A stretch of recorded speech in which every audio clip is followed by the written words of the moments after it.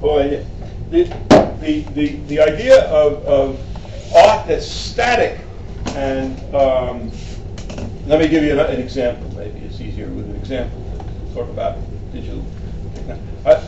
I decided to remember I talked about what a rectangle is. A rectangle slavery. You know, a painting of some Rebbe in a gold frame is a Christian painting with Jewish subject, right? It's this rectangle. It's closed rectangle. And remember what we said about the Sefer Torah. If you have the Torah itself, the exact same content in a Chumash, it's not read on Shabbos. The form is an integral part of the process. You can't take a picture of a Rebbe and put it in a gold frame and say that's Jewish art. It's not. You see, it's Jewish subject, but even the most Jewish subject, the Torah itself, if you put it in another form, it's not appropriate. So I asked myself when I was teaching at MIT, how do I make a Jewish portrait? Right? How do I make a Jewish portrait? And if you take, I worked for 8 years at the Center for Advanced Visual Studies, the Media Lab at MIT, and I taught the graduate seminar on art, technology, and culture. And this is something that's always appealed to. I made computer pictures in 1965, and so high-tech digital kinds of things are something that I've played with since the days I was a scientist. So I made art with it at the National Museum of American History, and the Smithsonian in Washington has my artwork as the first examples of computer-generated art. And so I said, well, how do I make a portrait? Then I realized that the word face is panim, right? The portrait you have to make is about a face, panim. But the word for inside is panim, is pnim. The Hebrew word for face is panim, and the Hebrew word for outside is panim, and the word for inside is pnim. It's the same word, written the same way, same exact word. You just pronounce it differently. Inside and outside is the same word in Hebrew. So I say, okay, I got to do a portrait that shows the inside and outside simultaneously, or in dialogue with each other, or something. I need to play with that idea of inside and outside, and that's the way I need to make a Jewish portrait. So this is what I did.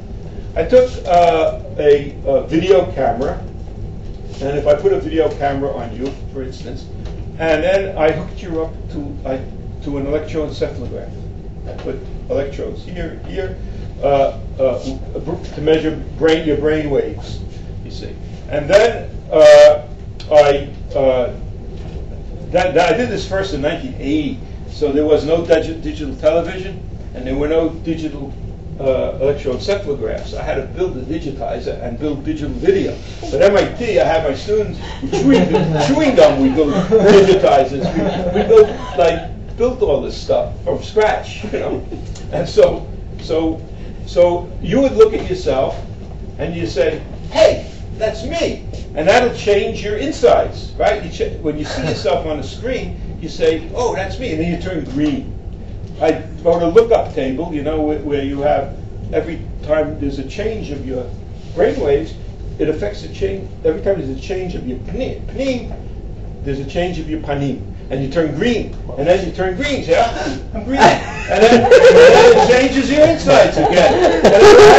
And then your head stretches out like Modigliani. Then it rotates. And all the time, there's this feedback loop that happens between the panim and the pnim. All the time that you see your panim change, it changes your pnim. And every time your pnim changes, it changes your panim. And you have this Jewish portrait, right?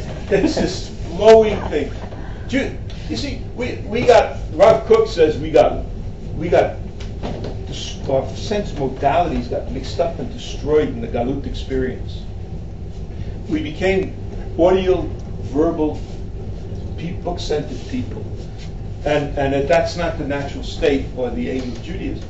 Because if you take the Torah, the first parsha is about the creation of the world, and the second about Noach, about all of humanity.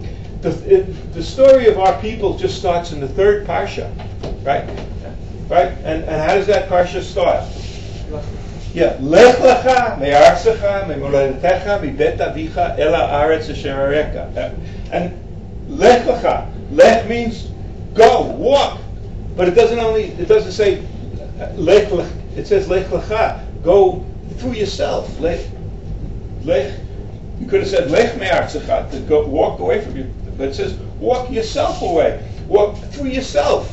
So that it doesn't only talk about a geographical movement, but a psychological interior movement also simultaneously. It says Lech lecha me'artzecha, from your land, of your birthplace, your father's land. Move away from the familiar, right? That's what we just talked about the creative vision of moving away from the familiar. Lech lecha me'artzecha, where you're born, from your father's land. The most familiar things, walk away from them. And walk away from them physically, and walk away from them conceptually. And then, El haaretz asher areka, to the land that you will come to see. When you see it, you'll know it. But what are the sense modalities that the Torah starts on people about? The kinesthetic and the visual, not the audio. Auditory. Right?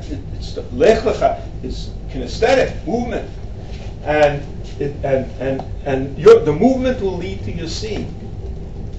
You see, and so the Jewish art needs to be about movement, and needs to be in order to come to see. It has to be. That's what it needs to be about, you know.